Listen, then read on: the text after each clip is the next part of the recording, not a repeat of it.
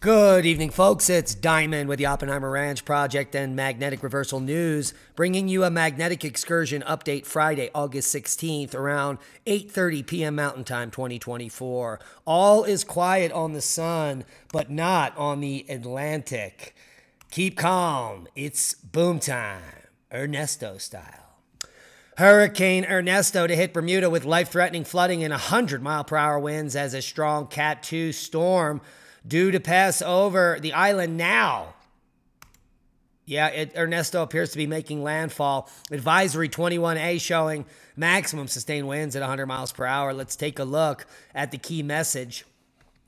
Ernesto is expected to bring a prolonged period of strong winds and storm surge on Bermuda that's beginning currently and expected to continue through Saturday night. A hurricane warning is in effect for the island, and preparations to protect life and property should be completed as tropical storm force winds are already being observed. Heavy rainfall associated with Ernesto is expected to impact Bermuda through Saturday and will likely result in considerable life-threatening flash flooding, especially in low-lying areas. So heed the warnings and get to high ground if necessary. Bad news, a rare sighting of the Doomsday Fish found near Southern California shores. Let's take a look at this. A rare and perhaps ominous sighting, an oarfish washed up at La Jolla shores over the weekend. Now, the group of beachgoers who spotted it carried the fish on a paddleboard up the beach and then put it in a truck bed to turn it over to Scripps to be tested. It's unclear exactly how big this fish was, but most oarfish measure anywhere between 10 and 30 feet long. In some areas, the fish is considered a preview of bad news or a natural disaster like an earthquake or tsunami. In 2011, more than 20 oarfish washed ashore in Japan just a few months before that 9.1 magnitude earthquake struck. Oh my, I'm not just saying, but I'm saying. Here's the full forecast. Areas of excessive heat and excessive rainfall today. Dangerous hot conditions are occurring today in southeast Oklahoma, the Ark-La-Tex and lower Mississippi Valley and Puerto Rico. Hot temperatures surround this area throughout the southern U.S. Excessive heat warnings and heat advisories are in effect. Excessive rainfall may lead to flash flooding today over parts of northern Alabama into eastern Tennessee and even the Cascades. So let's take a look at the GFS model. You can see that moisture moving to the east here, Pennsylvania, the Great Lakes region. Through the end of the weekend here, it will be the East Coast with most of the moisture. It looks like some pop-up storms here in the Four Corners, monsoonal activity each day as well. As we can take a look at Ernesto rapidly moving up and away and out of the picture by the end of the weekend. Seismic update. No quakes of note, moderate activity worldwide, but nothing of significance as we're waiting for a flurry of activity to kick off the next eruption on Iceland, but that doesn't appear to be happening. Worldwide volcano news, Stromboli, a new lava on the Sierra del Fuego. Take a look at White Island puffing and passing. Significant rise in SO2 concentrations detected during a monitoring flight. Fuego to 16,000, Santo Guido to 15,000, Swanosima to 6,000 feet. White Island, continuous low-level eruptions. A new one on the list, Medvezhia volcano in Russia. Heat source visible at the summit crater there.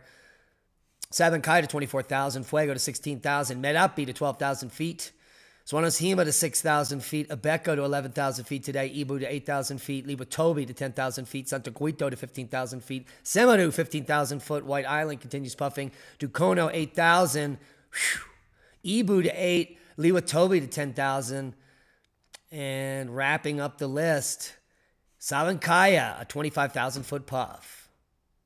Space weather is flat. The sun has been dead for 2 days. There are sunspots, but they're doing nothing. The good news, we do have chance for a geomagnetic storm, low level, in the next day or so, the 17th into the 18th. If it does pop off any bigger than G1, could be a chance to see aurora.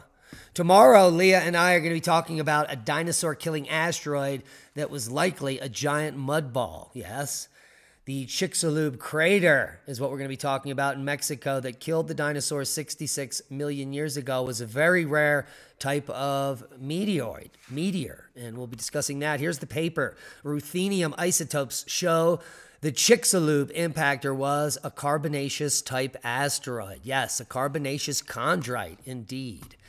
More science. Scientists find a 520 million year old miracle, a fossil with brains and guts intact. Have you ever heard of such a thing? It's not as spectacular as you think because 520 million years ago, there wasn't much alive on Earth, just small animals. And this, in fact, is the larva of an arthropod, like a trilobite. But it did have the brains and guts intact. So that is quite interesting. All the links will be below.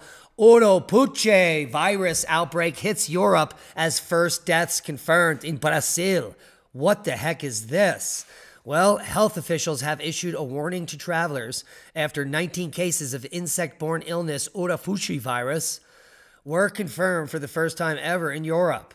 Those who had tested positive for the virus had recently returned from holiday in Cuba and Brazil. Parts of South America and Cuba are currently in the midst of an ongoing outbreak of this Oropouche virus, with cases many times higher than normal. The first ever deaths from this virus were also confirmed recently in Brazil, adding to concerns about the current outbreak. This virus is an arthropod-borne virus, meaning it's transmitted to humans if they are bitten by infected midges or mosquitoes. It's most prevalent in arthropod-borne virus in South America after dengue. How do you like them apples? Maybe you get your own Jace case when you're traveling. Emergency medications to prevent you from getting Oropouche virus. Get things like ivermectin and other antibiotics. A year's supply, customize your own kit, helps us as well as helps you and your preparedness. And that's a boom to knowledge. Please share this video. Oh, and click on the Crestone Energy Fair video that just popped off and give that a gander. Just a 30-minute listen. And there's lots of interesting information in there that may just blow your mind. Be safe. We love you.